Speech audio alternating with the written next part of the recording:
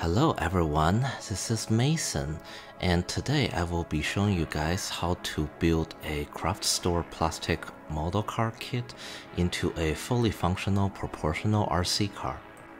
Alright, let's now talk about what are these kits. So these are just unassembled plastic model kit. They're just, molded in like white or maybe gray color plastic. It's like a very old school hobby that you have to, individually cut each pieces out, sand them, and you have to paint them. The result really varies from people to people, so I guess this is why not a lot of kids really, build these things anymore. As you can see, it's just, individually molded plastic trees with all the parts on it. And, there's a body, there's everything. And honestly, this hobby is pretty much entirely about stress management and inhaling toxic chemicals. Now let's take some of the components out. Let's open the plastic wrapping and take them out of the package. Now the very first thing that you want to do before you build your model kit is to thoroughly study your instruction manual. These are pretty general for like all model kits out there. They have all the panels saying what tools you need, what parts you need, is there any like special stuff you need to do. Now this model kit is pretty simple, so it's just, pretty big components like the engine, the chassis, the drivetrain. And for this step, you want to see which parts can be put together first and painted first before assembled, because this will save you a lot of time. And for this build, we will be removing these scale model axles and drivetrain parts and replace them with the powered RC components. It's pretty simple, but make sure you thoroughly study. Before we start this build, let me firstly walk you through with some hobby RC car basics. So this is a pretty standard hobby grade RC car. It's a Tamiya Blizzard Beetle. It's a model kit that you have to build, but it comes with, articulated suspension. It's rear wheel drive. It has dog bone drive shaft and proportional steering. So it's very important that we know how, like a professional RC car works before we move on to this thing. So the first thing you need to know is a steering servo. So this is a standard steering servo that, basically steers the car, just yanks the linkage left and right, and that's how the RC car is able to steer. As you can see, it's pretty simple, not really too much stuff to go on. And here we also have a battery pack. This is a 7-cell nickel metal hydrate battery pack. It's pretty old school, pretty simple, but it's very safe. And basically this battery sends the power to this little red object. It's called a electronic speed controller, or ESC. And the ESC basically takes the throttle signal from your remote controller, then send it to the electric motor in the back, which basically gives the car power and let it drive forward. Here is a radio transmitter. So these transmitters are always sold separately for most of hobby grade RC cars. Some does come with it as like a standard equipment, but it's pretty basic. So the trigger, basically when you pull it backward, it goes forward. When you push it forward, it actually stops the car and make it go backward, and the knob steers it. Yeah, so basically the signal gets sent to this little thing called a receiver, and the receiver just takes your throttle and steering signal and send it to the ESC as well as the steering servo to make the car go forward or steer left or right. It's pretty simple, but it does take some efforts for someone who's new to the hobby to figure everything out. Alright, let's now lay out all the RC components that we will need. We will need a micro RC servo, we will need a little reduction gear motor, some metal drive shafts, and a toy axle. Alright, let's now talk about these two. So these are a metal drive shaft. set and a plastic drive axle. They're from a company called WPL, and they're for like a really small 1/16 scale RC car, little truck. So you can purchase these separately from like Amazon or eBay, and basically the drive shaft helps you to deliver power from the little reduction gear motor to the drive shaft. Because these are really cheap, they're like $9 per piece probably. And you know, like I've been using them for like a variety of like little powered animatronics and stuff. So this axle, it's just, you know, like a pretty standard scale solid axle set. You have power coming in from, you know, the center, and it basically goes through a 90-degree cut gear, then delivers to the straight axle, and that powers, you know, the vehicle and the wheel attached to it. We will have to modify it a little bit later on in order to fit this particular car. Alright, let's start with the model building part. Let's first go through some model building basics. So you will need a sprue cutter. They're kind of, you know, like a little plier cutter, but has like a smaller tip. And you want to cut all the plastic pieces out of the plastic tree. And you want to leave, you know, like a 1mm stud, like a little bit when you cut it, instead of cut it like right next to the part, because you will actually damage the part in that way. So just cut it out first, leave a little bit on it, and later we are gonna trim the little, you know, the little bit piece off with like a knife.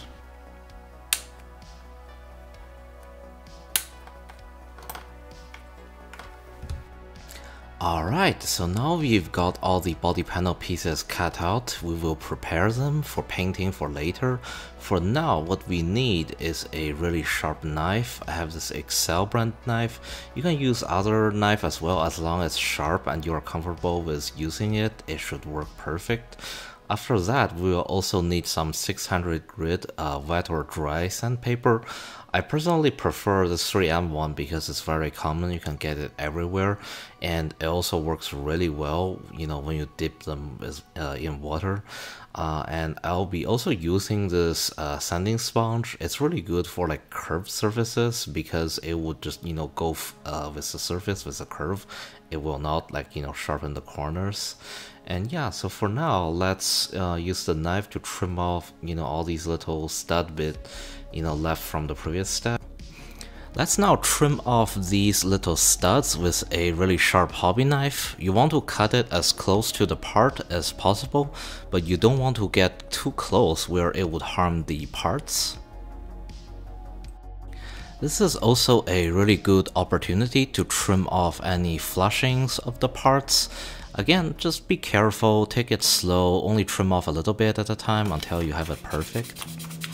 After trimming, we can grab a piece of 800 grit sandpaper, and let's just give the edges a thorough sanding. We want to make sure there are no sharp edges or anything sharp that pokes out, and we want to make sure that everything is fine and smooth.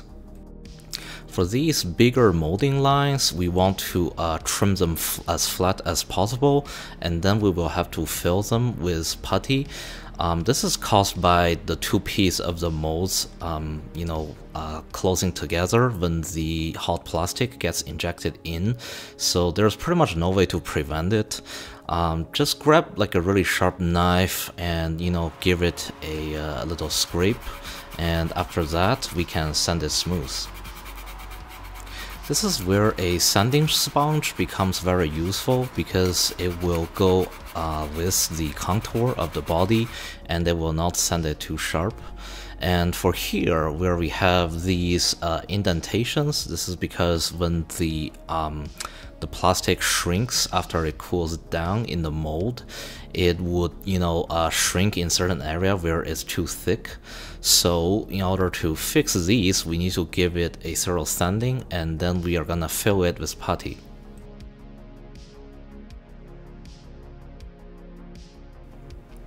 For the putty, I will be using the Testors Contour Putty. You can get these in most of crafting stores. They're like $1 to $2. Just squeeze out a little bit and, you know, like scrape it on with like a razor blade. Make sure it's flat.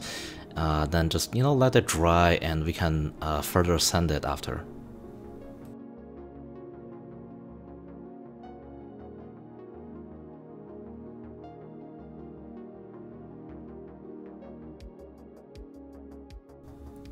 Alright, the putty has dried.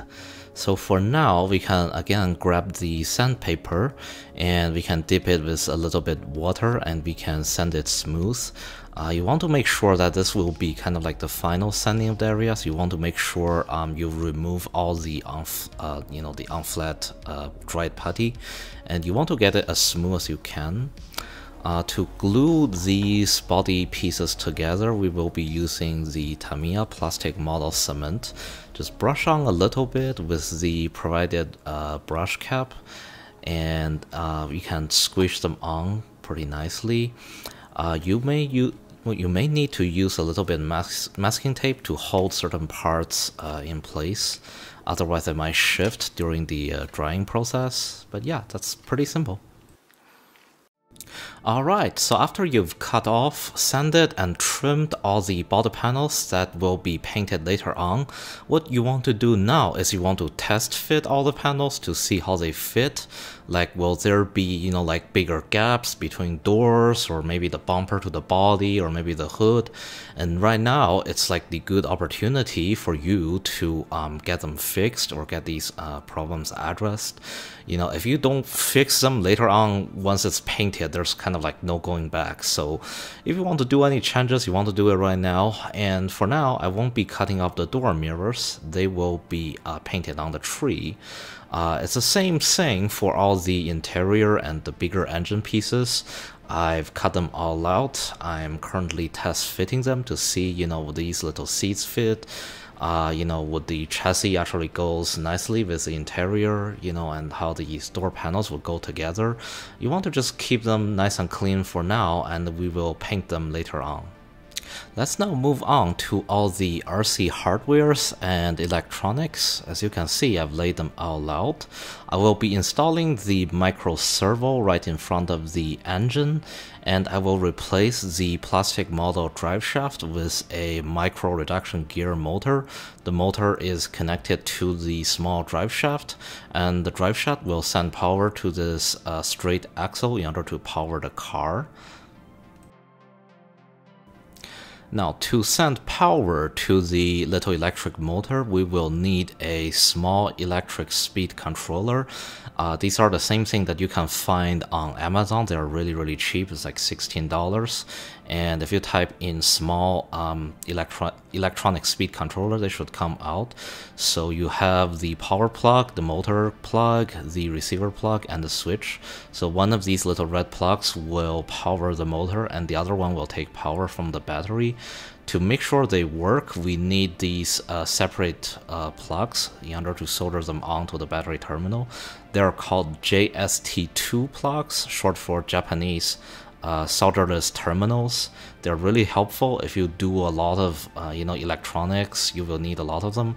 These red ones are called JST1 connectors. We don't need that, even though they're useful for some other applications. But for now, let's just put these aside. We will power it with a 9-volt Duracell battery.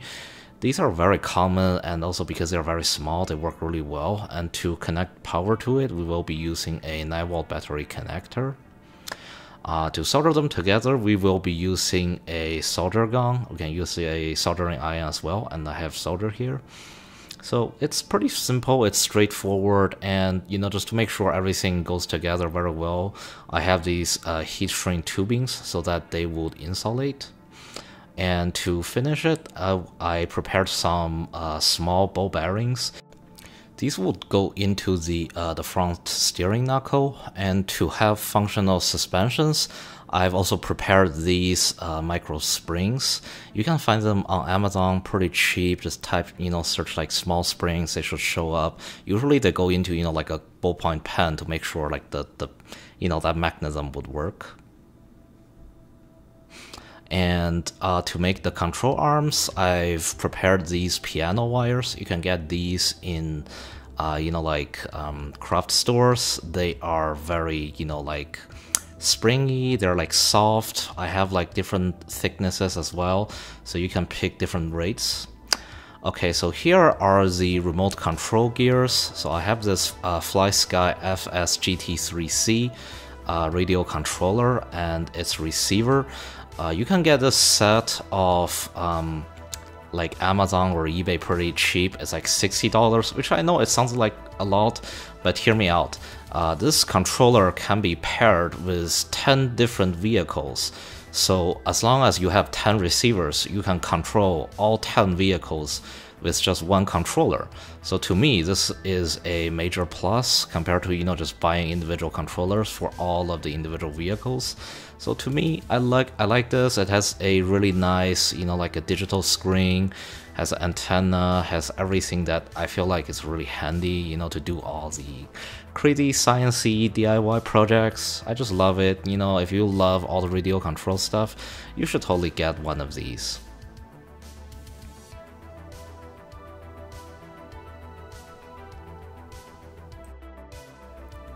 Now, in order for this straight axle to fit onto the car, we will have to trim it. As you can see, it's a lot bigger than the plastic model axle, and we will need to narrow it down so that it would fit. And after that, we will have to make a custom attachment so that the powered axle would actually attach to these wheels.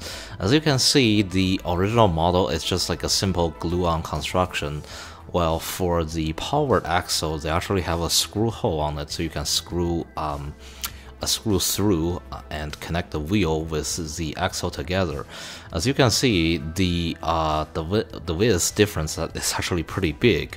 So in order to do so, we will need to take this axle apart. We will have to cut both the housing and the actual metal axle inside in order to shrink it down and make it fit. We will also have to trim the white plastic nylon piece so that it would also be short enough and for it to fit. You will just need to take the screws out and the axle would come apart. It's super simple. But you want to be gentle so that you won't strip the little screws, and you also want to keep all these screws in a safe area. Alright, so here you can see the basic structure of this axle. It's super simple, there are no differentials. As you can see, this is the metal axle itself. There's a copper hex gear on it, and in the cup of the drive shaft, there's another gear which basically sends the power through the gear onto the axle. They fit basically into this plastic axle housing, and this housing holds everything together. It's a very simple construction, but you want to make sure while we are cutting, we are not losing any pieces. And you also want to re-grease all the little gears once the process is done. Alright, so to cut the axle, we will need a hacksaw blade. You can get these blades from, like Home Depot or Lowe's. And you also want a meter for it. This meter basically helps you to cut everything, like straight in 90-degree angle. So now let's cut the plastic housing first. Just place it on the meter, and just use a blade. It's super simple. Just cut off about like 1 centimeter width, and we will have to do the same thing for both top and bottom housing. So after we've cut them all down, we can glue them back together using super glue. This should hold it back on together pretty well, and if the super glue doesn't work, you can also use the epoxy glue.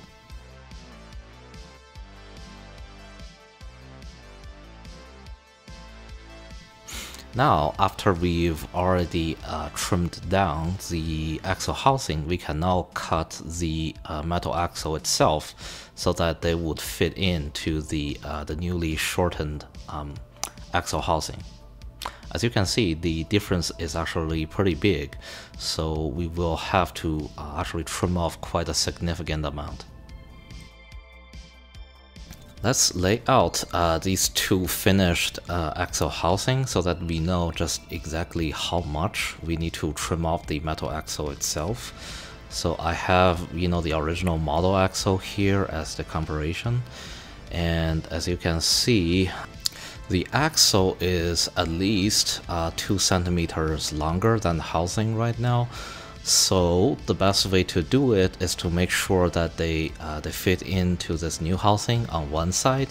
And let's grab a red paint marker so that we can make sure we know where to mark and just how much we need to cut off. You want to be really precise so that we are making a very correct cut each time, because if you cut certain things wrong, sometimes there will not be, any redos.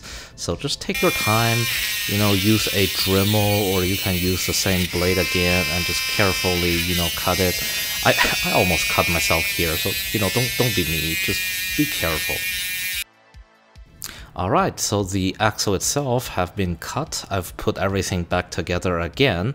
Right now we can reinstall the the nylon connector piece on each side. Now let's make sure that everything actually rotates correctly. No grinding or anything, any funny stuff. So right now let's figure out how to mount the wheel on it. So as you can see, the original model wheel has like an inner cup. And basically the original axle just glues onto it, and when you put the back of the wheel on it, it would hold the the axle in place and the wheel would rotate. But let's be honest, that's actually like a pretty bad structural design. So for here we need to glue both pieces together. And let's just drill the inner hole of the inner cup, like make the bore a little bigger so that the nylon piece would fit in. Again, just be really careful with this process. Almost hurt myself again. I'm just using a impact wrench. I know I probably really shouldn't. Alright, so let's put these two wheel hub onto the axle. And I will be using a vice clamp to actually clamp it back in together. Now notice here that I might use a little too much force to the point that it actually crack the housing a little bit. It's okay, you're just making a toy. It's not really that big of a deal. But as soon as they fit together, as long as that works, you've got it done. Let's just double check if there's any binding or grinding. Right now the axle actually works pretty good. Let's test if they would fit on the wheel itself well. It seems to work pretty good. Alright, so this is pretty much it.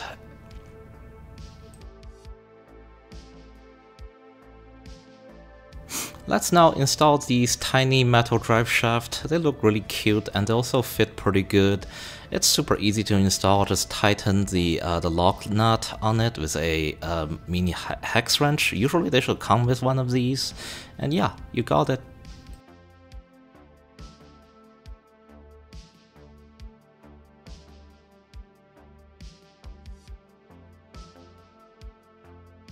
Alright, so here is the finished powered rear axle for this model car. As you can see, I've glued on those springs on it. Just using super glue, it actually fits pretty good. And I've also made the linkage bar with the piano wire. They are bent with a electrician's clamps. And they're just glued on into the rear screw hole on the axle. As you can see, the spring is really bouncy, it's squishy, it provides the needed suspension, and the linkage rod helps keeping it in place. There really isn't too much to do right now. As you can see, they fit directly onto the chassis. I have to drill 2 more holes so that the linkage bar would fit in. But yeah, once you get to this step, your rear axle is pretty much done, and you can just, connect the power and it would work pretty good. Now, before we glue everything together, let's just double check it again and see, does it have any binding? How does the suspension travel actually works? How far does it do?